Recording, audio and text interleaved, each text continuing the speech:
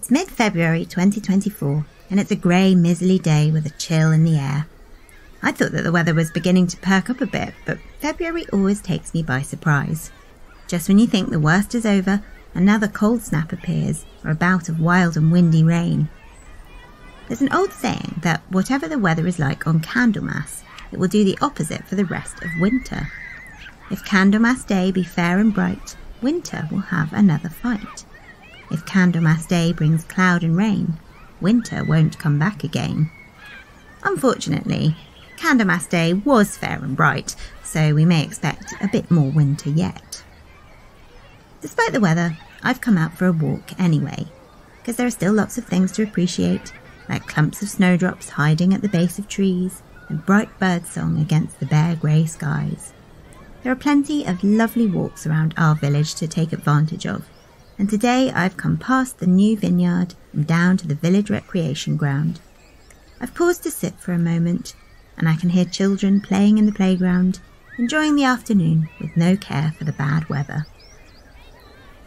It got me thinking about how simple things like the sounds of life can so easily be twisted into something frightening if your imagination allows you to make the leap.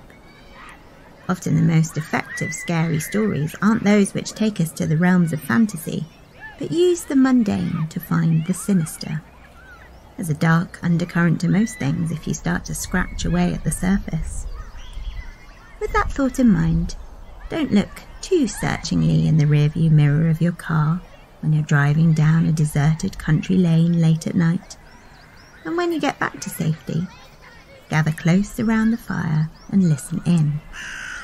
Welcome to the Three Ravens podcast. There were three ravens sat on a tree, down a down, hey down a down. They were as black as they might be with a down. One of them said to his mate, "Where shall we our breakfast take? With a down, derry, derry, derry, down, down." Hello and welcome to the 37th episode of the Three Ravens podcast. I'm Eleanor Conlon and I'm telling off a flock of wild geese for ravaging my vegetable garden and trying to persuade my co-host Martin Vaux not to bake them in a pie. You honking varmint! Speaks off my turnips or it's the pie for you. Martin and I have had quite a week of celebrations, which has been a pleasant balm to the absolutely foul weather. Outside, rain has been lashing the windows, but inside, we've been enjoying the delights of Fat Tuesday and Valentine's Day with feasting and merrymaking. I actually hadn't heard the term Fat Tuesday applied to Shrove Tuesday or Pancake Day until last week, but I've wholeheartedly adopted it and did my level best to live up to the name by flipping bushels worth of pancakes. I can confirm he did, and also that I ate them, and listener, they were delicious. Did you celebrate Shrove Tuesday before heading into a period of Lenten abstinence? Tell us your favourite pancake filling on social media in all the usual places. Facebook.com/Three Ravens Podcast, Instagram @Three Ravens Podcast, and X @Three Ravens Pod. It's difficult to choose a favourite, actually. I mean, it's hard to beat the classic lemon and sugar, but there are so many excellent combinations. Speaking of excellent things, we have some amazing new Patreon subscribers to thank this week. Welcome to the Conspiracy of Ravens to Celine, Janie, Gemma, Nicole, and Dan, who is a Kentish man rather than a man of Kent. Very important distinction. Yeah, And thank you so much for flying into our cosy folk-tale-lined nest. All hail Celine, King of Patreon. All hail Janie, King of Patreon. All hail Gemma, King of Patreon. All hail Nicole, King of Patreon. All hail Dan, King of Patreon. And if you'd like to join the fun on Patreon, please head over to patreon.com/Three Ravens Podcast. For either $3 a month or $6 a month, you'll have access to ad-free episodes and all of our exclusive content, including our new episode and story all about the legend of the White Stag. And next week we have our Three Ravens Film Club episode about 1984's The Company of Wolves. If you've watched the film and you'd like to send us your thoughts, please email them over to threeravenspodcast@gmail.com or tag us on social media. That address is also the place to send us your thoughts and tales of your adventures, and we'll talk correspondence more fully at the end of the episode. Now, before we get stuck in, I'd just like to remind everyone that our folky flash fiction competition is ending in a couple of weeks to coincide with the end of the series. So if you'd like to send us up to 1,000 words of original writing, please do so by then. We've had lots of brilliant entries, so it's going to be really hard to judge them all and pick our favourites, but we're certainly going to have a great time reading them all after the end of Series 3.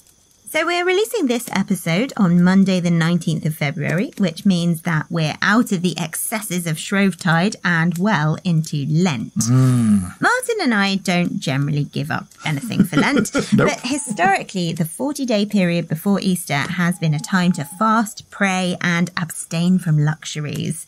People often give up sweet foods, drinking or other pleasures, and sometimes it's customary to donate the money you might have spent on enjoying yourself to charity or the church. Yeah, which is all very virtuous, but it doesn't sound very fun, does it, Eleanor? It doesn't at all, which is probably why the Jack-o'-lent was invented. Yes, we've talked about Jack-o'-lent before, haven't we? Basically, it's a figure you create from straw or something equally flammable, which you can kick and abuse and throw things at throughout the month of Lent, presumably to relieve your feelings after all that fasting. That's right. Jack-o'-lent, in addition to being a convenient target for Lenten rage, may have also been intended to represent Judas Iscariot, or even the figure of Winter, which had to be destroyed to herald in the spring. Yeah, we didn't make one last year, but this year I'm determined to fashion myself a little punching doll. Are you allowed to if you don't actually give anything up for Lent? I think so. I think it could be a handy thing to have on my desk, for example, to be honest. Annoying email? Take that, Jack-o'-lent. If you're making a Jack-o'-lent this year, we'd love to see them. Please tag us on social media, or if you're part of the Three Ravens podcast group on Facebook, put your pictures in there. We want to see those Jacks before or after a good kicking. So aside from the season of Lent beginning, do we have anything else to celebrate today? Well, a little bit. I mean, it's the commemoration day of various extremely obscure Catholic saints. Excellent. Here's a few, and yes, I have picked ones with names which amuse me. St. Cumiano of Bobbio. What? St. Barbatus of Benevento, who dealt with a heathen religion which worshipped a golden viper by melting down the effigy of the viper and turning it into an altar chalice. Cool. And of course, St. Conrad of Piacenza, known for various miracles involving severally healing cakes and fluttering birds. Well, it sounds like a busy chap, and he had range, didn't he? OK, well, with that, shall we get the county criers to ring us into Staffordshire? Look, you lot, you're meant to kick the Jack-o'-lent, not each other. Stop it! Oh yay! Oh yay! Gather round! Gather round! Oh yay! Oh yay! Staffordshire is located in the West Midlands. It's bordered by Leicestershire and Derbyshire to the east, Warwickshire to the southeast, Worcestershire to the south, Shropshire to the west, and Cheshire to the northwest. It's totally landlocked, and the county town is Stafford, although the largest settlement is Stoke-on-Trent. As ever, you can find a map showing Staffordshire's location in England on the blog at threeravenspodcast.com, along with pictures and links to things we'll talk about in the episode. Martin, do you have any associations with Staffordshire? Oh, I don't think so. I mean, I'm pretty sure I've never been there, although so often in Three Ravens we think we haven't been to places, and then it turns out we actually have. Otherwise, the only thing I can think of is Staffordshire dogs. Yes, of course. Yeah. Staffordshire does indeed have its own breed of dog, the very adorable Staffordshire Bull Terrier, a short-haired and muscular purebred terrier. I've got to tell you, Martin, it was a real struggle for me not to include a dog in this week's story, given this very important fact of Staffordshire Bull Terriers, but I have managed it. This shows admirable personal growth, Eleanor, although it's worth saying that while Eleanor was doing her research for this episode, she very regularly could be heard going, "Oh," because she'd found another picture of a Staffordshire Bull Terrier puppy on the internet. Now, I have a slightly greater association with Staffordshire, as I wrote a short play for Stoke-on-Trent's New Vic Theatre's Hoard Festival, which commemorated the discovery of the Staffordshire Hoard in 2009. Ah, yes, I have heard of the Staffordshire Hoard. That was like a huge haul of Saxon treasure, basically, wasn't it? Yes, that's right. And I was lucky enough to see it when it was displayed at Birmingham Museum. It's an absolutely amazing find. The largest Anglo-Saxon hoard ever discovered. Whoa. It features over 4,000 items and fragments dating from the 6th and 7th centuries, and it was discovered in a field near Lichfield. Incredible. Well, I'm definitely going to be looking that up. And you know, you went to see it. Did you have a favourite piece within the hoard? There are some incredible cellwork sword fittings and hilts, but my favourite item is a huge gold cross which has been bent and folded out of shape. Ooh, intriguing. Do we know why it was bent? Because, of course, we've heard before about sort of ceremonial bending and breaking of things, but a cross doesn't seem like the thing you'd want to bend. We don't know, although there are a number of theories. It may have been simply to make it smaller for burying, or perhaps to prize it from the front of a book of Gospels where it may have been affixed. It might also, as you say, have been deliberately folded to kill its power, as we talked about in the case of bent pins before, either by pagans who wanted to remove its spiritual properties, or perhaps even by Christians who might have wanted to deconsecrate it before burying it. Yeah. So the list goes on, really. It does. Of course, people also sometimes believe that if they bent and broke things, then they would be available to people in the afterlife as well. So perhaps it was a way of somebody taking that cross with them. But gold is quite soft, so perhaps it was just bent by accident. Yeah, I like the idea that they wanted to make it fit and just sort of jammed it in there. Aside from that, though, I didn't know much about Staffordshire either, although I did discover that the county is home to Wedgwood, the fine china manufacturers. Yes, we actually have some Wedgwood pieces, don't we? Yes, we do. The company makes all sorts of pottery, but became very famous for its distinctive, colourful jasperware with white relief decorations. It has a particular feel to it, Wedgwood china, as it's dry-bodied rather than smooth glazed, so it feels kind of rough if you stroke your finger across it. The company was established by Josiah Wedgwood in the 18th century, and it became an extremely successful pottery business. Wedgwood even bought a large estate at the outskirts of Stoke-on-Trent for his pottery activities, which he named Etruria after the Italian Etruscan people who were famed for the craftspeople. And the area around there is still called Etruria to this day. Well, that's so interesting. And he was such an interesting man, I must say. Lots of combination of family members between the Darwin family and the Wedgwood family. Actually, they were like really politically active. I've always wanted to get my hands on black Wedgwood pottery, though. I think it's quite rare, but looks so cool. Some of the more unusual colours are quite difficult to get hold of now, but the most popular is their distinctive cerulean blue known as Wedgwood blue. That's the kind you'll see most often. Yeah, so I'm going to imagine Staffordshire is very proud of Wedgwood as a son. So, does the flag feature a Wedgwood vase or something? It does not, sadly. It actually features a Staffordshire knot, which is a simple 3-looped overhand knot. It originates from an Anglian stone cross, which has been dated to about 805 and can still be seen in Stoke churchyard today. Right. And this knot is engraved on that cross. Christianity probably arrived in Staffordshire in the Great Lindisfarne Crusade in the 7th century. Yeah. But it's possible that the knot symbol actually predates the arrival of the Irish monks and might be a Mercian symbol. Okay, so I'm guessing it's that part of the country to make it part of Mercia. Yeah, it certainly was. And the Mercians hung on to it grimly too, despite being frequently bothered by the Danes and indeed harried by Canute in 1016. Get off, Canute! Stop it! Stop harrying us! Stafford itself was a fortified burh, which became the centre of the Shire. And it had a great strategic placement due to its position on the River Trent and actually became the capital of Mercia. Whoa, so hold on. Was this Penda's homestead? Not Penda. This happened much later under Ethelfled, who was the eldest daughter of Alfred the Great, and she was Queen of Mercia from 870 to 918. Hey, that sounds quite unusual. A queen in the 9th century, a female ruler at that point in time. Yeah, it was quite a unique event, actually. She was married to a guy called Athelred, who was the king, and after his illness and death, she just carried on rolling Good and for her. did it pretty pretty well to all reports.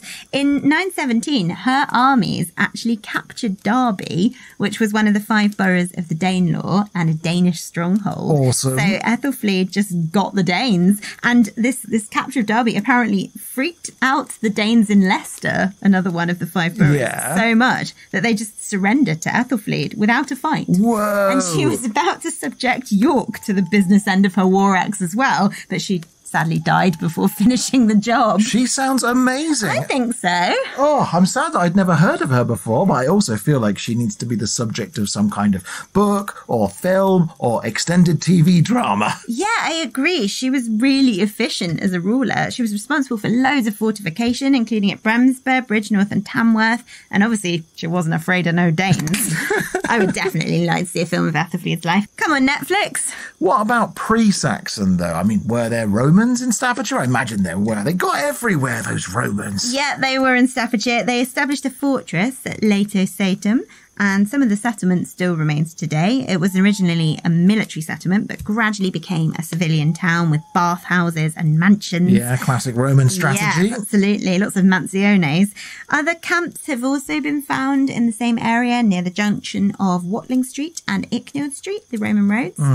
Prior to that, there is evidence of early British habitation too, and lots of Iron Age artefacts have been found. Oh, I'm always impressed when I hear about Romans and what they accomplished, and indeed the Danes. You know, the fact that they got to completely landlocked areas of Britain with their naughty conquering ways. They've got a lot of dedication, these people, to invade and establish something so impressive and keep contributing and building these towns. On the subject of naughty conquering ways, Yeah. your old pal Billy the Conqueror also managed to get there. Of course he did. And his harrying of Staffordshire was complete and brutal. Oh dear, orcs. Literally no English estate holders were allowed to keep their lands. And at the time of the Doomsday Survey, the county was quite poor and sparsely populated. There were only 2.8 people per square mile in Staffordshire in 1086. Wow, that is not many people. It's really not very many people. Makes you wonder how many people there were before Billy the Conks came in and was like, you look useless, chop. You look useless, chop, and just didn't stop.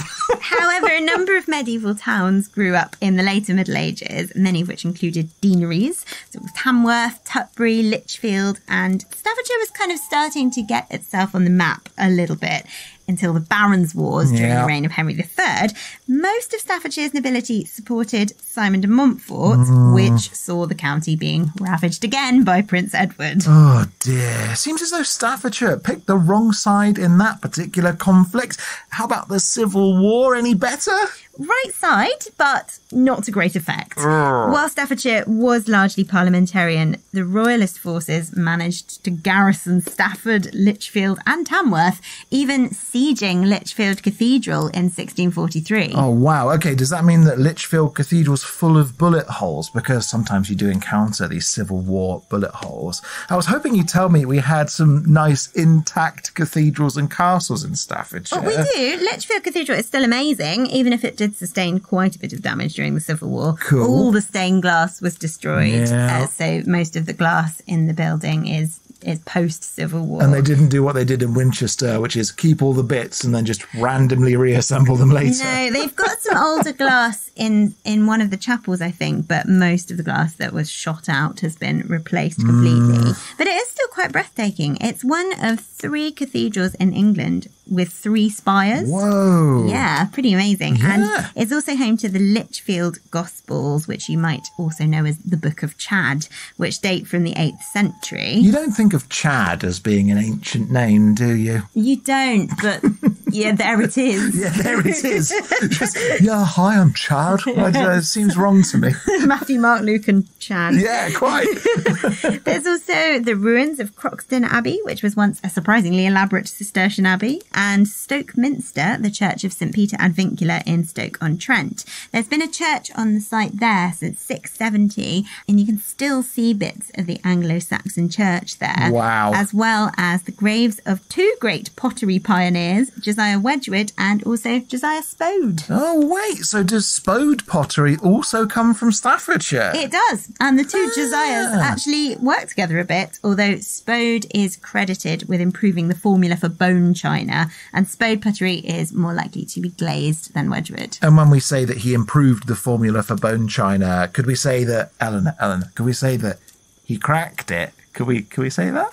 I will not dignify that with a response. Should we say and that? will instead give you some informative facts about the castles of Staffordshire, okay, of yeah. which there are several. None inspire terrible puns. Well, that's a pity. I thought I was really killing it. Martin. Killing it. No. Martin, no. No. Okay. Well, surely I've earned your respect by now. Earned it. Should I take pot luck? Staffordshire is rich in castles, from Stafford Castle, which dates from the Conquest, to Tutbury Castle, a mostly ruined medieval castle where Eleanor of Aquitaine once stayed, I'll have you know. Oh, yeah. There's also a cute little folly, Mocop Castle. Tamworth Castle too, actually the chief residence of Offa. Oh, really? He of the Dyke. Oh, cool. But the Vikings sadly reduced it to blackened ruins until Ethelfled rebuilt it. This Ethelfled. She was on it, honestly. she was. Infrastructure was her middle name. As ever, we'll put pictures up on the blog so you can have a virtual tour of all these lovely places. Martin, have you stopped making pottery puns now? I have, at least temporarily, but I have been wondering about something else. Oh, yes? Okay, last week you promised you'd talk about a piece of Staffordshire history, which has intrigued me since you mentioned it. You said there was a cheese riot. Oh, yes, the flour and cheese riot of 1783. Now, I'm picturing absolute bedlam with melted brie flooding down the streets and drowning people, huge explosions of flour mushrooming over the rooftops as desperate people throw Stilton at each other and grapple for the last piece of Wensleydale. Dark visions of the future, maybe, but the actual event disrupted the pleasant lands of Etruria, where Wedgwood pottery was peacefully being made until the day a canal boat laden with cheese stopped at the wharf at Etruria. People were really struggling at this point. Unemployment was high and people were quite hungry.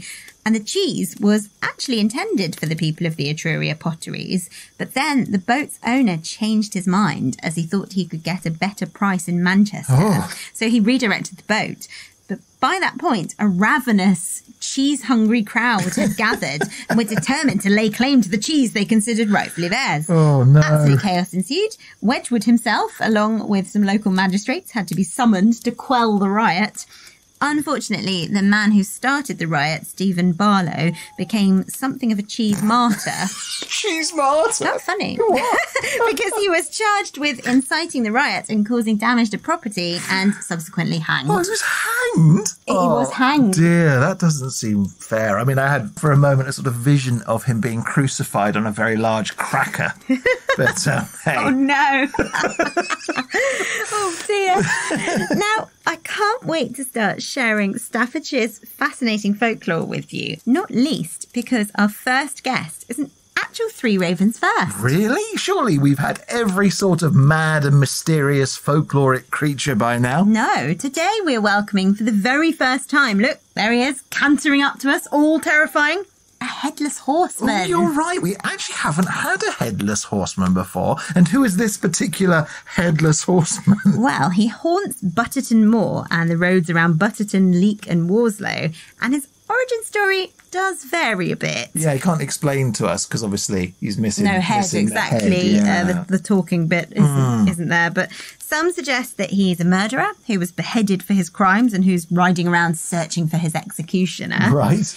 Wherever he came from originally, he has a horse and no head, and encounters with him usually result in death or bad luck. Well, he can't see where he's going, so he's going to trample right over you. He's relying entirely on the horse to guide the direction of travel. Never a good idea, No. is it? Well, a drunk farmer who was on his way home from the pub accidentally asked the headless horseman for a lift and didn't realise until he'd climbed onto the horse. Oh, no. I don't know how he didn't realise, but didn't realise. At which point, he had the worst horse ride of all time. Dangerous riding personified. That's what happens when you leave directions in the hands of a horse. He was so shaken up by the ride, though, that he died a few days later. Well, it sounds to me like the headless horseman was just trying to be helpful. Are you sure that this poor headless horseman isn't just getting really bad press? Well, other accounts of seeing him usually feature either a person or an animal dropping dead. Oh, right. So I think after a certain number of coincidental deaths, it starts looking a little bit suspicious. Yeah, fair enough. Let's hop on the back of the headless man's horse anyway and let him gallop us around Staffordshire's other mysterious sites. All right. So if we ride down towards Etruria and the Potteries, we might encounter Sauntering Ned. Presumably he'll be easy to overtake as he only saunters. Sauntering Ned will be easy to identify from the strange animal which accompanies him. Oh, yeah? It's actually only a donkey, but Okay. Ned has attached a chain to its back legs to Whoa. make a scary dragging sound and fashioned a strange headpiece with horns for the donkey to wear. So is this a ghost? No, Oh, what is is just- it then? this is just the story of a person. Oh, a man And a called Ned. donkey. Who only sauntered because he'd chained up his donkey. Yes, and the reason he decided to dress his donkey up is because he travelled the road alone at night to Yeah. sell pots and bowls. And he was a bit fearful of walking alone at night and being robbed by ne'er-do-wells and such Sure. like. So the peculiarly disguised donkey was a sort of attempt to deter robbers. Well, so he was trying to make a sinister sound with his donkey. And put a weird hat on it to make it appear like a monster. What? But it actually paid off because Really? once when Ned had stopped for a rest at the village of Bucknell, his terrifying donkey with its rattling and Yeah. strange silhouettes scared off two grave robbers who were raiding the churchyard and mistook the donkey for the devil coming to take their souls for their bad behaviour. Excellent. So we've collected a headless horseman and a flashily dressed donkey. I mean, where are we riding to on their backs? Well, we can call at the Potteries of Etruria for Yes. another addition to our animal menagerie, as if the rattling donkey wasn't enough. Excellent. We could add a mysterious pure white rabbit, which appeared in the woodland planted by Josiah Wedgwood, which was known as Etruria Grove before it was built over. Oh, it's been built over. That's a It shame. has been built over. But before the rabbit was seen, passers-by would hear the voice of a young boy calling for help, and then the rabbit would run across their path. Ooh. Nobody was ever able to catch the rabbit, and there's a story about some locals having a go and it being so difficult that one of them actually dislocated his shoulder while lunging for the rabbit. Okay, so it's a sneaky rabbit, but does it have a child's voice? What's going on? Yeah, there's a rather dark legend about it that it's the spirit of a young boy who worked at the potteries. He was accidentally killed in a fight with another boy. Right. But panicking, the killer boy strung up the body from a tree, hoping it would look like suicide so he wouldn't Yeah. be blamed. But he was caught in the act, which actually made him seem much guiltier than he no. was of this Yeah, of little course. accidental killing. Nobody really knows what the connection with the rabbit is, but it's said that this voice of the boy in distress is heard before the rabbit was seen. No connection at all, but there's a white rabbit and a dead boy. Why not just smush them together into There's one the boy's legend? voice as well. Oh yeah, it was 2 for the price of 1, I guess. But you said the woods aren't there anymore. No, they're not there now. So I'm assuming that there's houses there now, and you'd certainly get a shock if you were like watching TV one evening or like hanging the laundry in the garden and suddenly a ghostly white rabbit runs across and goes, "Hello, I'm a little boy. Yeah, no thanks. I think I'd move. Did you know I was hanged after I'd been murdered?" Instead, let's gallop away Yeah, I think so. to Rushton, to the Church of St. Lawrence the Martyr, for another slightly grim story. And it's funny you should say that. Did you know I'd been hanged after I'd been murdered? Yeah. Because we're going to hear about poor Thomas Meakin, who was buried alive. Oh my goodness, the people of Staffordshire are savages. I really don't like how often you get these stories of buried alive people and it keeps cropping up as we travel around the country. Like, I feel like everybody should have just taken much more care to make sure that the people they were burying were actually dead. You would think so, wouldn't you? But there's every chance that in the case of poor Thomas, it was very intentional. Wait, what? So they deliberately buried him alive? Oh no. I mean, was he really annoying? Because if he was really annoying, then like if everyone had said, "Thomas, if you don't stop doing that, mate, I'm going to bury you alive," and he just carried, or whatever it was, he just kept on doing, like nagging people. It sadly was nothing like that. Oh, I right. don't think Thomas deserved this foul fate at all. He hadn't Okay. been making annoying noises. All right, with so his why lower lip. did they bury him Well, then? Thomas had been a delivery boy and he was a well-known figure around Rushton. He often delivered for a local apothecary and soon a romance sprung up between Thomas and the apothecary's daughter. Nice. Good work, Thomas. But the apothecary was not too happy about this, and one day the people of Rushden were shocked to hear about the sudden death and extremely hasty burial of Thomas Meakin. No. Still, nobody thought that much of it until Thomas's pony was discovered a few days later, pawing at the soil over his grave and trying to dig it up. Oh, good pony. The pony was shooed away, but it kept returning to the grave until the locals decided there was maybe something a bit fishy going on and that they'd better exhume Thomas and have a little look. All a bit grisly, but when they dug him up, they discovered Thomas dead, but with cracked fingernails from scrabbling at his coffin, trying to get out, and he's left scratch marks on the wood. I mean, that kind of thing is actual nightmare fuel for me. Like, I'm not very good in enclosed spaces. I'm not very good with heights either. In fact, I'm just not very good at going anywhere. Like, stay at home. It's nice and safe. And visit good open spaces where there are no ghosts. Well, the apothecary was never accused because I guess, figure in the local community of good standing. Yeah. They weren't going to say anything. And Thomas got buried again, although his gravestone, which you can see today, doesn't say his date of death, just his date of burial, as nobody can be sure exactly when he died after being buried. So awful. So he was interred 16th July, but it doesn't say when he died. Oh my goodness, that is so dark. And again, it's another one of those examples of, in the past, people kind of murdering one another and the community just going, yeah, it's fine. It's only Thomas. I think the detail about the pony is particularly poignant. There's a sort of Greyfriars Bobby note to the story there. This faithful animal at its master's grave. Okay, I'm getting indigestion from the extended metaphor of us riding behind this headless horseman, Eleanor.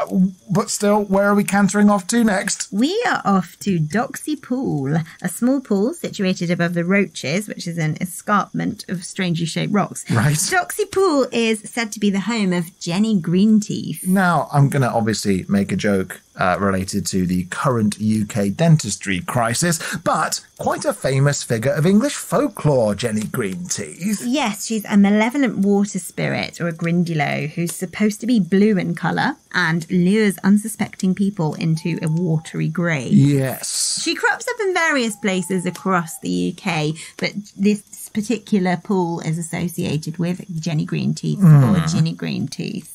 She's also a bit of a close cousin of another less than friendly water monster from Staffordshire, the Mermaid of Morridge, who is said to live in Blakemere on the Leek to Buxton Road. So is this an evil mermaid, this one? Yes, it's a slightly unpleasant mermaid who lives in this pool. She's quite unusual for a mermaid because the lake is completely inland, Blakemere, and it's only about 50 metres wide. So the mermaid has not reached the lake from the sea and has possibly never been in the sea. Supposedly, this lake, which is also known by the rather sinister name of the Black Pool, doesn't bode too well, does it? No. It's said to be so scary that birds won't fly over it and cattle won't drink from it. Well, if there's a mermaid inside it who's going to drag them under and eat them, yeah, understandably so. Well, several people have drowned in there, and a murder victim was dumped there in 1676 as well. Well, no, I can't imagine anywhere called the Black Pool is going to have terribly good vibes or a good reputation from the outset. Jenny Greenteeth, scary. But all of these kind of folk characters, I think, are all about basically the danger of the waterline, aren't they? They're like, be careful because there's currents. Absolutely, here. and this is, it's a deep lake where you could definitely drown. Anyway, the Black Pool, this inauspicious body of water, is home to this evil mermaid who swims to the surface at midnight to lure single men to their deaths in the water. Ruh-roh. So I'd be okay.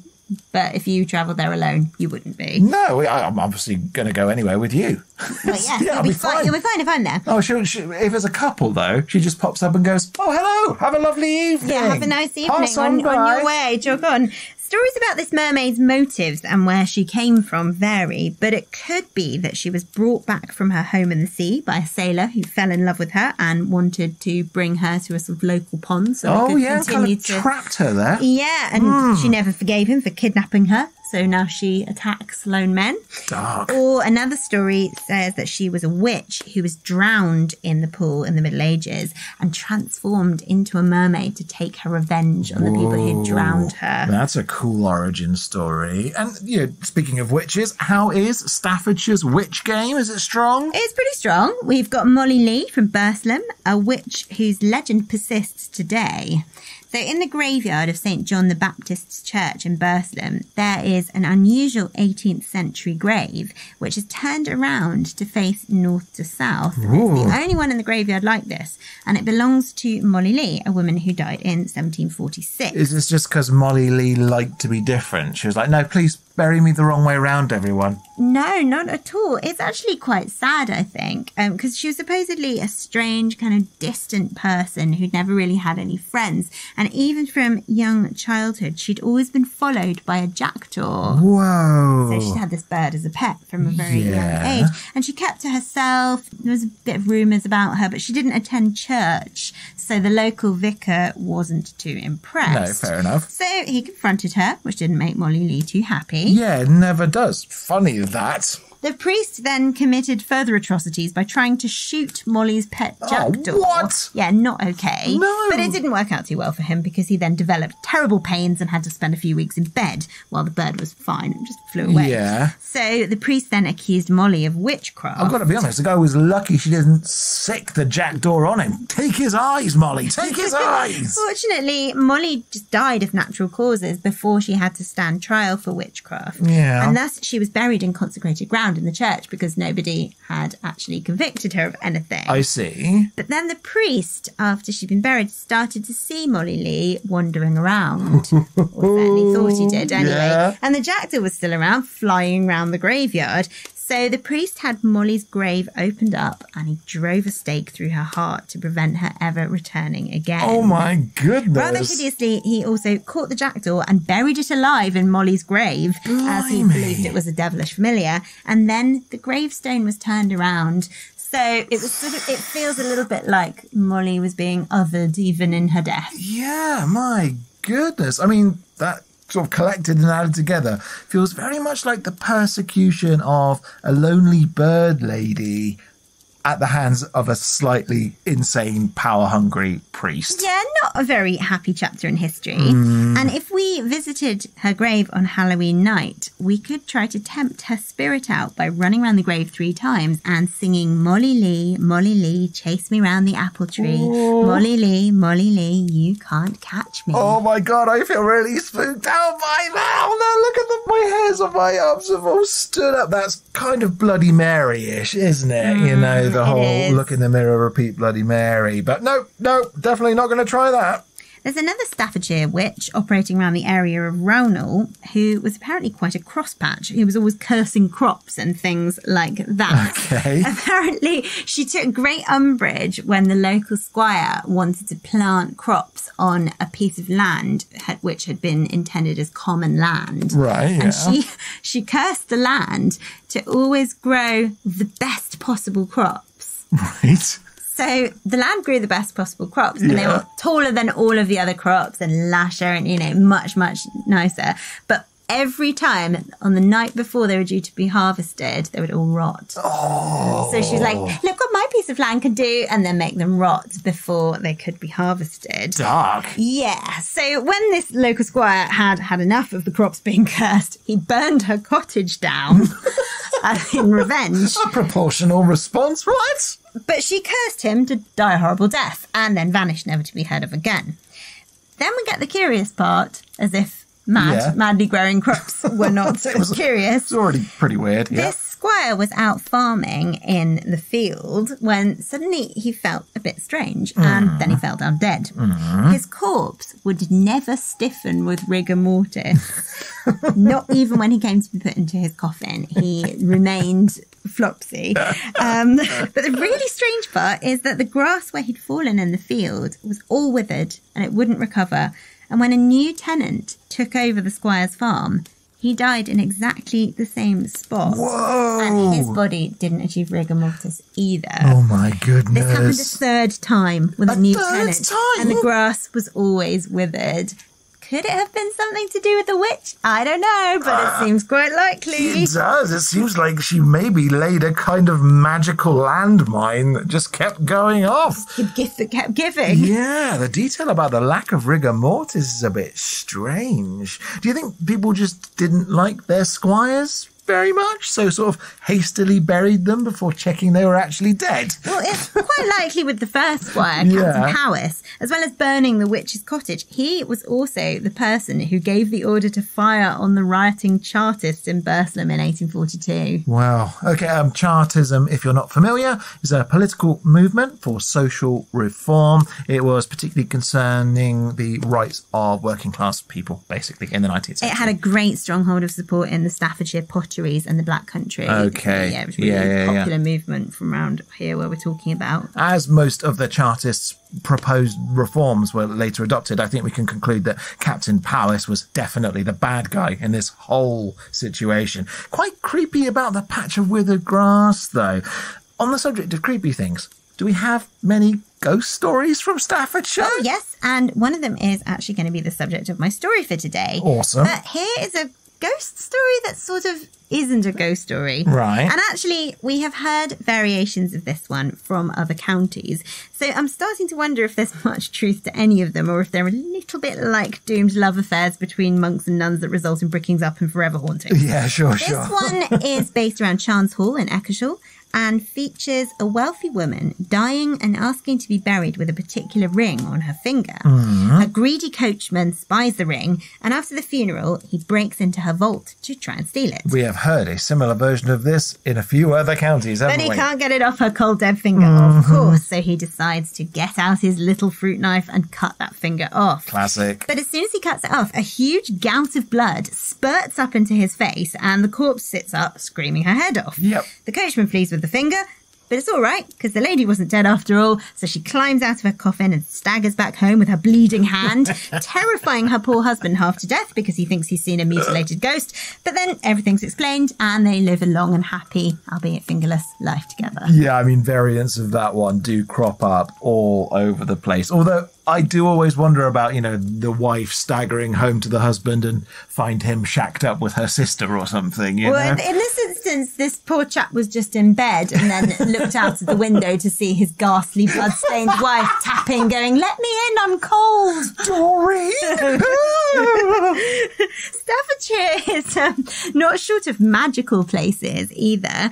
There's a holy well at Ashenhurst, which is known as the Egg Well because of its elliptical shape, which is potentially Roman in origin and certainly has a mysterious Latin motto inscribed on it, reading "Renibus et spleen cordi gerorique meditur, mille malis prodest ista salubris aqua." Yeah, you're going to have to translate that for me. Well, it's been translated a few different ways, but it probably means something along the lines of, "Whatever the liver, reins, spleen, heart endure, 1,000 ills this wholesome spring can cure." Well, that sounds like an extremely useful spring then. I think one has to have a holy well, really. Yeah. You know, any self-respecting county, you've got to have a holy well. Definitely, yeah. Our headless horseman's door, which has a horse I'm still flogging, might also take us to not one, but two potential inspirations for the location of the mythical Green Chapel in the 14th century chivalric romance, Sir Gawain and the Green Knight. Wait, what? That's surely not a real place. Like, surely it was just a made-up thing for the story. Well, the dialect the poem is written in actually matches the dialect spoken on the Staffordshire-Cheshire border at the time of writing. Okay. So it's fair conjecture that the writer may have been inspired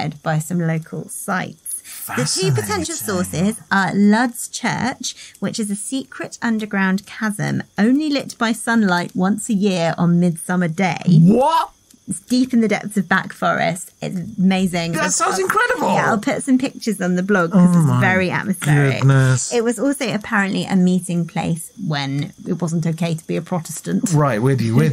That sounds just absolutely sensational and absolutely magical as well. Yeah, so. it's very beautiful. Goodness. The other potential location is a cavern named Hobhurst's House, which apparently belongs to a goblin of this name. Yes, Hobhurst. only a few episodes ago I was talking about another cavern called Hobhurst House? Well, it's the same Hobhurst. Yeah. He has lots of caverns. Apparently he was a bit of a second, third, fourth home goblin. Yeah, sure. Interestingly, this particular one was featured in the film of Bram Stoker's The Lair of the White Worm, which we've talked about before, yeah, but of course. that cavern was in the film. Wow, both of those sound amazing and must certainly be stopping points on Headless Horseman tours, which I think now has to be a business, actually. Something else we might see on Headless Horseman tours Yes. is, of course, the Abbots Bromley Horn Dance, which we talked about in the autumn when it's held every year. Outstanding. But it's considered to be one of the oldest Morris dances in England and still uses the original antlers, some of which are over 1,000 years old and come from reindeer. Yeah, I remember you talking about that. And we actually did have some exchanges on Facebook with members of the Abbots Bromley Horn Dance. I'd love to go and see it in real life. Oh, maybe shout out this to autumn. them. Yeah. Yes, perhaps this autumn. Now, I thought it had been a while since I'd included any local folk magic in an episode. Yeah, we created a whole spin-off so that you could just have a show where you did that. Yes, but I thought it might be nice to have some today. Smuggle it back for in. example, if we find ourselves in any trouble while riding with our headless horse, Of course, yeah.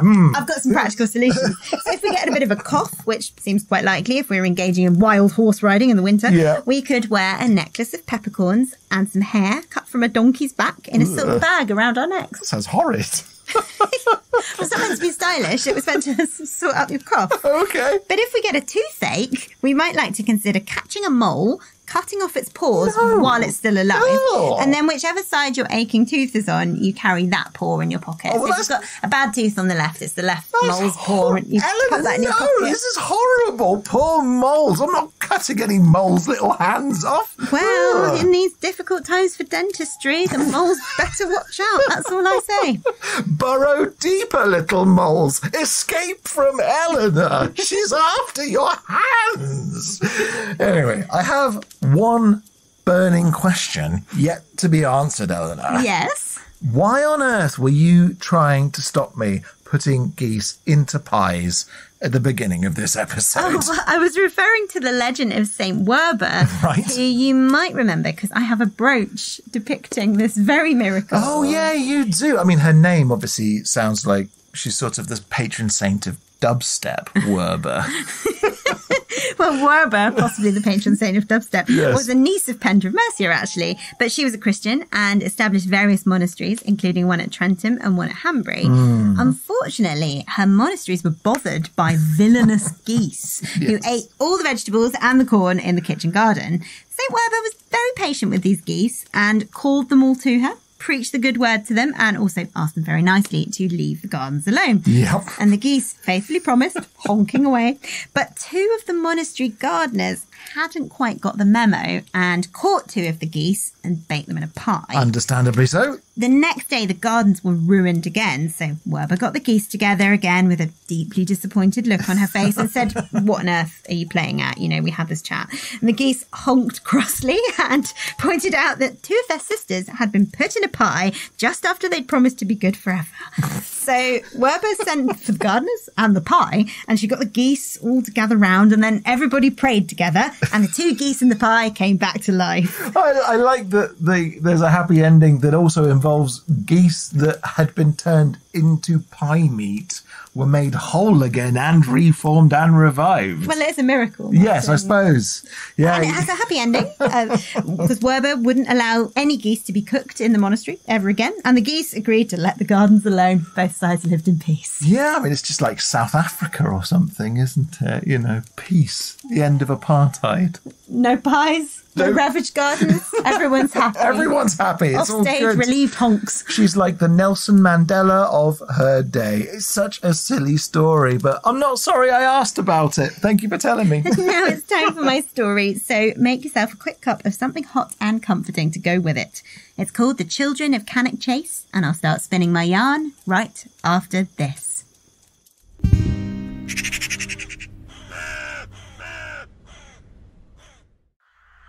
Rain rattled against the windscreen, too heavy and fast for the wipers to clear. They left wide smears in their wake, making it almost impossible to see through.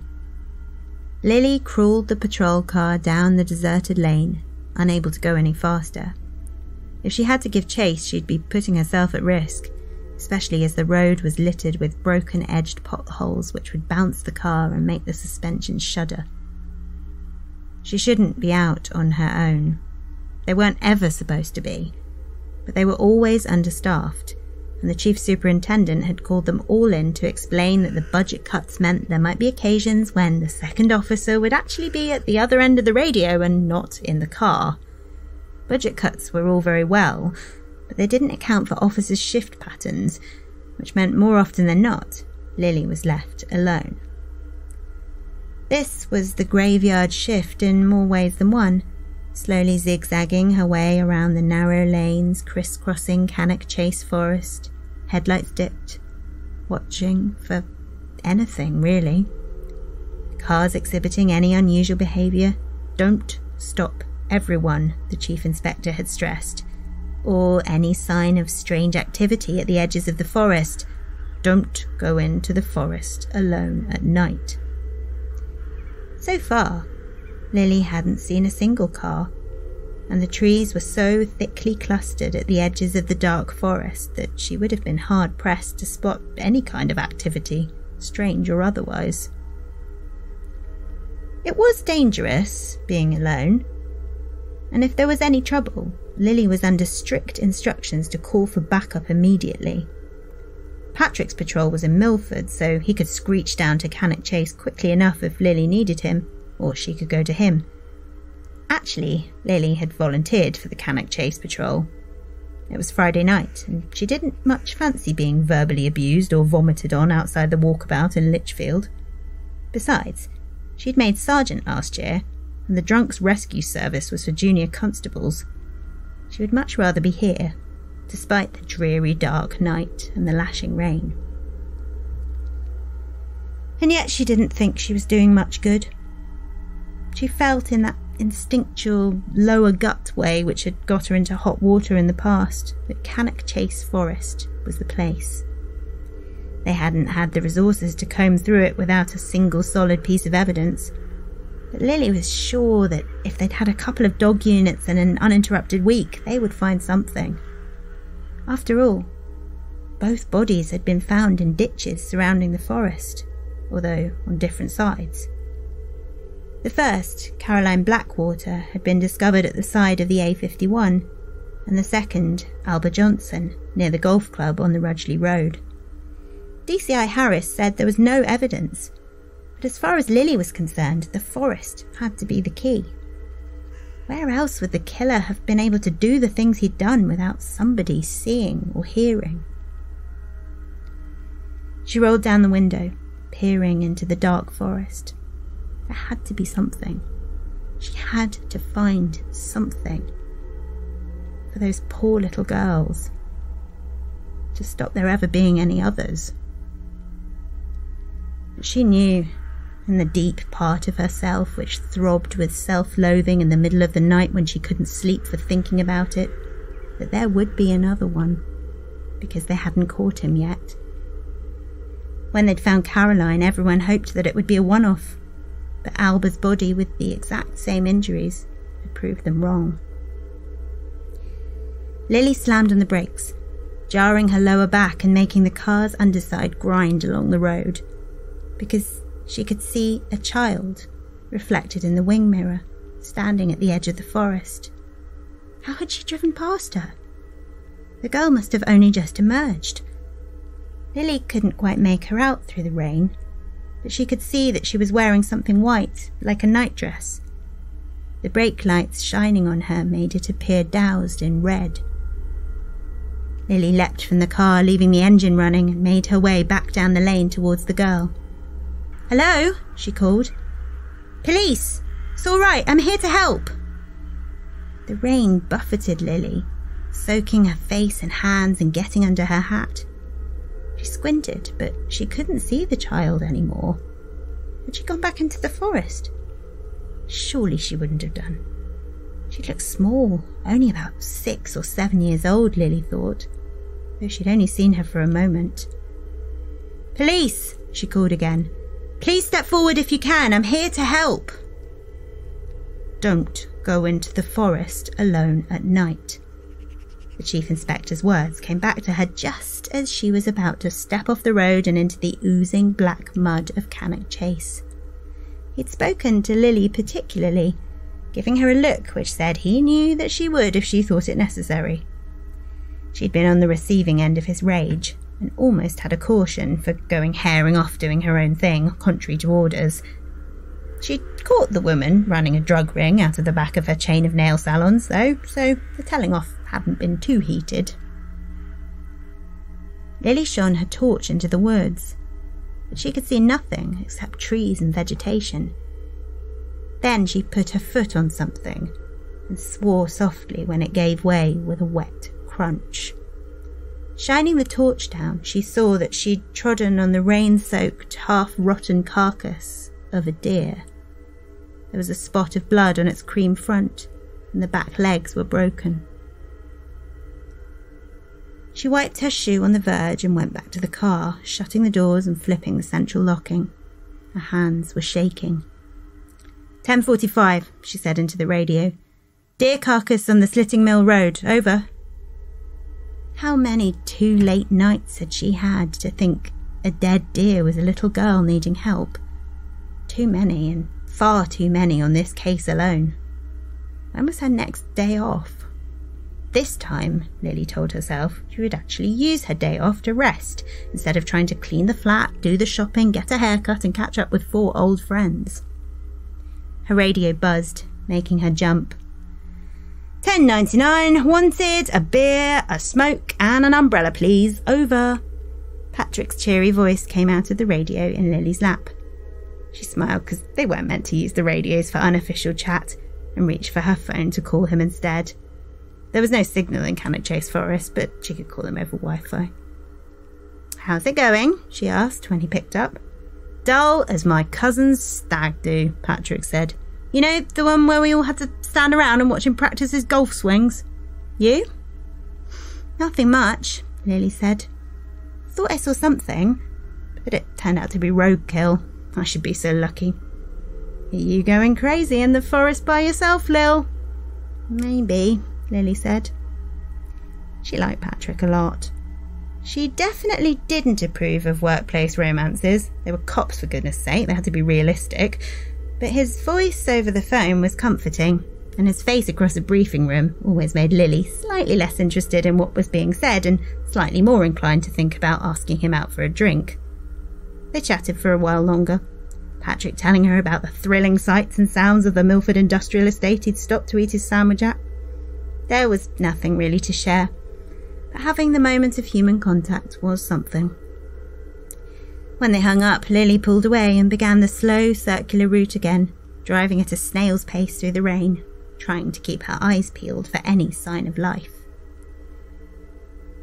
The second child was in the centre of Post Office Lane, right in Lily's rearview mirror.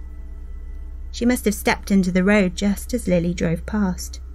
There were 2 of them, Lily saw as she jerked on the handbrake and brought the car to a stop.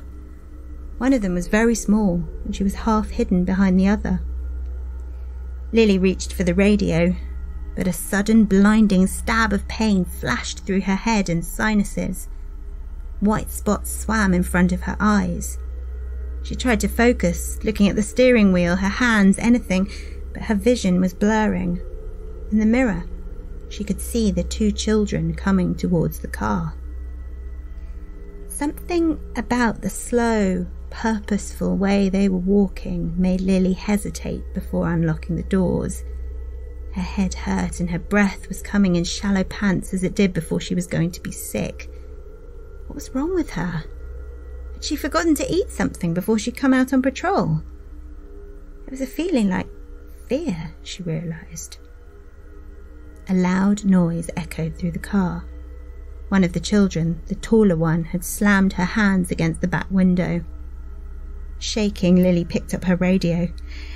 1078, need assistance. Cannock Chase Patrol, over, she said.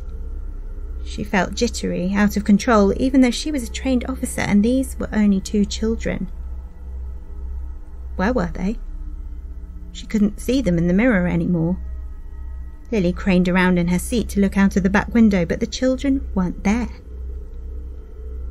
When she turned back around, her head feeling as though a pickaxe had been driven into it between her eyes, one of the children was right outside the driver's window. Afterwards, it would be difficult for Lily to put into words the feeling of intense, all-consuming fear which gripped her. The little girl's eyes were black, treacherous black ice on a frozen road in a chalk-white face. She was only small. She barely came up over the edge of the car door, so Lily couldn't see if she was smiling or in distress. All she could see were those black eyes drilling into her. Lily squeezed her eyes shut, then almost screamed when her radio buzzed. "Lil, come in! Are you okay? Over." It was Patrick's voice. Slowly, Lily opened her eyes. She couldn't see the little girl next to her window anymore, and there was no sign of the other one. She picked up the radio. "Yeah, I started feeling ill," she said. "Migraine or something, I think. I might need to come off shift. Over." "Give me a minute to clear it and I'll come down there. Over," he said. "Okay." Lily made herself drink some water. What was wrong with her? Why was her heart pounding and her palms sweaty, and where had this sudden piercing headache come from? And why was she seeing children? And she was fairly sure there were no children there to see. There was something happening here tonight, but Lily had no idea what it was. The pain in her head made her less inclined to find out than usual. She pulled away, tortuously slowly, the rhythmic sway of the windscreen wipers sounding loud as a pneumatic drill in her throbbing head. The last child was standing by the junction of Pentridge Bank and Birches Valley. She was the smallest, and she waved at Lily. Like the others, her face was white as chalk, and she was wearing a pale dress which looked as though it was made of the same flimsy nylon as Lily's grandmother's dressing gowns, the kind that was used a long time ago. Her eyes were almost completely black, from edge to edge. Lily rolled the car right up to the child and wound the window down. Her headache was almost blinding. "Will you take me home?" the little girl said. "I need a lift." "Of course, sweetheart," Lily said, even though the child was barely dressed despite the freezing night. There was some quality in her black eyes which made Lily unable to look away from them. It was as though she was falling into those eyes and drowning in tar. "Get in the back and I'll take you." "Where's home?" She unlocked the back doors so the girl could climb into the car. Her radio buzzed again. "Lil, I'm on my way," Patrick said. "Are you okay? What's your position? Look, don't drive anymore, okay?" "Wait, I'll talk to you in a minute," Lily said and cut the channel. The little girl had climbed into the patrol car.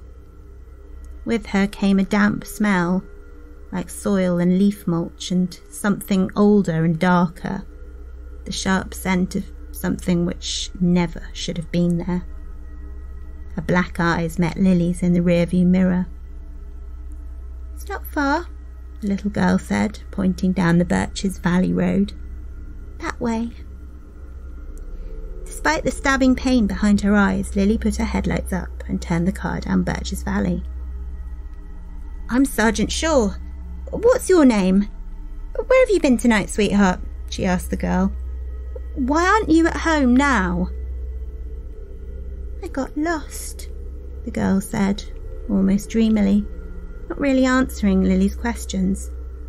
"I got lost, but it's time to go home now." Lily drove along the lane until the black-eyed girl suddenly said, "Here!" The entrance to the track was almost invisible, but closer inspection showed Lily the broken pieces of a rusty 5-bar gate, half hidden behind overgrown brambles. It might have been the entrance to a farm. It was thickly lined with trees, creating a kind of black, leafy tunnel. "This is your home?" Lily said doubtfully. The child answered by opening the car door and scrambling out. She stood next to the car, a little way from it, as though she was waiting for Lily. Lily killed the engine and got out. "You were looking," the little girl said, and the expression on her face suddenly made her look much older. "You were looking, and now you'll find." Lily took a step towards her, meeting her impossibly black eyes, but just like that, the child simply and suddenly was not there. Lily would never be able to explain the sensation adequately. There was no lurch of the world on its axis, no ripple of change, no rush of tiny feet or rustle of the bushes. The little black-eyed girl simply ceased to exist. Lily looked down the narrow track, and she knew what she had to do. Her headache had lifted, curiously, as though it had never been there. Lily grabbed the radio from the car, called in her position, and asked for backup again. "Lily, what's going on?" Patrick's distorted voice crackled across the channel. "Just get here," she said, clipping the radio to her jacket. Then she made her way down the narrow track, not daring to use her torch in case it gave her away. Now the painful haze behind her eyes had lifted, she felt no fear, not even a little. There was just an extraordinary sense of clarity, that she'd been brought here by those children, whoever they might be, to do a job. "You were looking, and now you'll find." The track was long, and Lily almost missed the point where it veered off sharply, as the turning was covered with thick brambles. Not caring that she scratched her hands, she pulled them aside. Just beyond, in a little clearing, there was a corrugated iron shed. It looked shabby, abandoned, like a farm outbuilding which had been long forgotten. There were no lights inside, and there was a shining new padlock on its door. Lily ignored the door and picked up a piece of wet wood to smash the window. It was a single pane of glass and broke easily. Then she heard a voice. "Help me! Please help me! I want to go home!" Her hand now steadier than it had ever been, Lily clicked on her torch and shone it through the window. She saw the little girl on the floor first, dressed in a dirty blue tracksuit. She was terrified and shivering violently, but she looked as though she was in one piece. The smell hit Lily next, that old smell of fear and suffering. There were dark patches on the floor which might have been urine or might have been blood, and on the walls. Lily did not linger over long on those photographs, pictures which belonged locked away in an evidence room or in the heart of a bonfire. She'd seen enough to make the call. The girl's mother had only just reported her missing. It had only been a few short hours. When the armed response unit arrived and cut the padlock, the girl rushed into Lily's waiting arms. Patrick arrived soon after, and the three sat in his car together drinking lukewarm tea while forensics moved in. They caught the man not long after, coming on foot to that little shed in the forest where he'd murdered Caroline Blackwater and Alba Johnson. He'd looked like anyone, DCI Harris said, just another dog walker. But Lily had caught sight of him as they brought him into the station, and she thought she would have known what he was and what he'd done. It was his eyes, she thought. They were strangely blank, as though he'd been thinking of nothing at all when he'd killed those children. And they were far more horrible than the black eyes of the children of Cannock Chase. Lily never drove the forest beat again, but she never heard of anybody seeing the little girls with their dark eyes either. She didn't know entirely what she had seen that night, but she knew it had stopped at least one other child being hurt.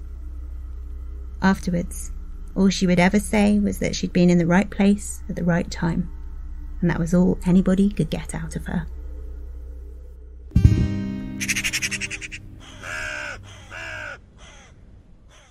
So Hi, Martin. What did you think of the creepy children of Cannock Chase? I am disturbed. I'm so sorry. Deeply disturbed. That was a very unsettling, very atmospheric story, but also it's made all the more sinister because I kind of know that it's like loosely based on pieces of truth. Yes, it is. I don't know what just stood out to me about this rather upsetting tale this week, but yeah, it is the sighting of the black-eyed children around Cannock Chase Forest is the sort of ghost story folklore part. Yeah. But it's one of the theories for who these ghostly kids are is that they're the ghosts of very real murder victims who were killed in that area in the 1960s. And a bit of an injustice around their murders as well. Yeah, that's right. Although multiple children were killed, five children died, but I think the killer was only convicted for one of the murders. Dreadful. And then ever since, there's been these black-eyed children. Yeah, there's been myths about these black-eyed children cited. I think, someone first reported seeing them in the 80s. Yeah. So about 20 years after the events of the crime. And so my story's set right now, but I figured they were still active. Well, I mean, there's been reports of people trying to follow them deeper and deeper into the woods, isn't there? And then losing track. Although why you would want to, I cannot possibly think, because the feelings that my police officer character had are the feelings that people have described when they've seen these children, like feeling intense fear, feeling nauseated and headachy and like pain behind their eyes and stuff, and being unable to move. Also lots of accounts of people driving and seeing them in the rearview mirror, seeing them in the rain. And apparently these children will try and get into cars. Like they'll ask for a lift and try and get into cars if you see them, which is quite scary. And that is scary. And actually it scared me quite a lot, which was why I decided to give the children a benevolent. Yes, okay. Right. Yes, I mean, they seemed creepy, but they were just trying to help. Yeah, okay. They just wanted her to solve the crime. I would say if you are venturing around Cannock Chase and you do encounter these black-eyed children, maybe don't give them a lift, I would suggest. Because they're terrifying and make people feel sick and give them headaches. And yeah, I don't know. They seem like a genuinely alarming phenomenon. But then, if they're the ghosts of people who've died violently, maybe they're frightened as well. Maybe they just want to figure things out. Yeah, maybe they do. But then it's always said that the ghost of a child is never what it appears to be. So, no, that's true. Yeah. It's such a horror movie trope, isn't it? The dark road, the white figure in the road or at the side of the road, spotted in the mirror. But I think it's a great instinct that you had to want to play detective to solve this awful tragedy. I mean, there's an instinct in you which I think's really honourable and good and positive. And I think it's interesting that we can connect the birth of the detective story and the crime story to the 19th century when spiritualism was really kicking off. Yeah, and just that getting to the bottom of it, what does it mean? Yes. And if we can talk to the dead, perhaps they can help us solve a crime. Fascinating. Well, thank you so much, Eleanor. Are you ready to talk correspondence? Yes. Okay, well, the first thing to say is thank you very much to Raven Dark and Fat Climber for your lovely comments on Spotify. If you, dear listener, listen to us on Spotify, you can comment on any episode and we'll publish those comments right on through. So do please share your thoughts. Which episodes did they like? Well, my Derbyshire story, the creepy story in that one was a hit, so more creepiness is on its way. And also the Valentine's special, which seems to have gone down rather well. Yes, thank you to Pete and Fiona as well for your kind comments about the Valentine's Day special. Pete said he thought it was one of our most fun and interesting, which is really nice. And Fiona, who's also a reverend, she's a Chaucer fan. Thanks, Fiona. So glad you enjoyed it. We also had a new review this week. Woohoo! Yep, this one is on iTunes. It's from Rogue Pest, who wrote, "This is a great podcast with enthusiastic hosts who devote a lot of time and information into each episode." Now that's very nice. Thanks, Rogue Pest. I do think we're enthusiastic. Yeah. And yes, we also dedicate a lot of time to each episode. Rogue Pest, we appreciate you. Thank you. Rogue Pest also said at the end of their review that they were still waiting on the Lincolnshire episode and must have written their review just before the Lincolnshire episode came out. Very much hope that you are happy with it, Rogue Pest. I tried my best. As always, though, if you do have 5 minutes, please hop onto iTunes and Apple Podcasts to write us a review. We will read it out, and it genuinely will help other people find Three Ravens. Yes, please do write us reviews, and wherever you listen to us, go on, drop us some stars, give us a thumbs up, let other people know we're all right. Aren't we? We're all right. Come, hang out, listen to some folklore and some stories with your old pals Eleanor and Martin. Three Ravens community for life, baby. Gronk, gronk. We also had a lovely message from Josephine at Anna Maya Jewellery, who said, "Love listening to your podcast when I'm making jewellery, thinking of using some of the interesting things talked about as inspiration for some rings or a pendant." Oh, that sounds very exciting. I would love to see if you do end up making anything inspired by something from the podcast. I have to say, it makes us so happy when we hear about the things people make and do while they're listening to Three Ravens. Oh, yeah. Our pals, the Knitted Bookworm and Crafty Octopus on Instagram, are always making beautiful things while they listen, and it warms the heart. It really does. And we've had some very nice emails. For example, Christy emailed to say, "Hello, Eleanor and Martin. I'm a long-time listener, first-time writer. I live on Coast Salish land, just north of Seattle, and have family ties to Yorkshire. First, let me say how much I enjoy the podcast." Thanks, Christy. Yes, thanks, Christy. She says, "I gobble up every episode as soon as it drops, and I'm now going back and re-listening to the earlier episodes while I wait. Since I'm a Pacific Northwesterner, I especially enjoyed the recent Sasquatch episode. I do have 2 small corrections, however. Spokane is how I said the city's name. Christy says it's pronounced Spoke-Anne, as in Queen Anne." Well, I never would have guessed that. Thanks, Christy. Yeah, she also says British Columbia is very much geographically, culturally and historically part of the Pacific Northwest, but it's a Canadian province. Thanks again for your lovely podcast and all the hard work and dedication you clearly put into it. I'm humming the theme song to myself now as I head back to Somerset. Oh, that's very nice and also very helpful. Thank you. We always Yes. enjoy getting correct pronunciations because most of the time we just take wild punts and hope for the best. And word on the theme song, Ben and I have finally made the time to work on a full version of the song. So that should be coming out to listen to very soon, assuming I can hit those high notes. We're inclined to release it once the podcast hits 150,000 downloads. We thought that would be nice. Which isn't that far off. Very exciting times. We also had a wonderful message from Sharon, who wrote to say, "So inspired by your episode on witch bottles, I made one, which is now buried in the floor by the back door of our new extension. No bad witches have troubled us so far. It seems to be 100% effective." And she sent a picture. Oh my goodness, that's insanely cool. She says it contains rusty nails and pins, rock salt, a red ribbon, topped up with that most essential ingredient of witch bottles, then sealed with black wax. She also wrote "Banish evil from this house" on top,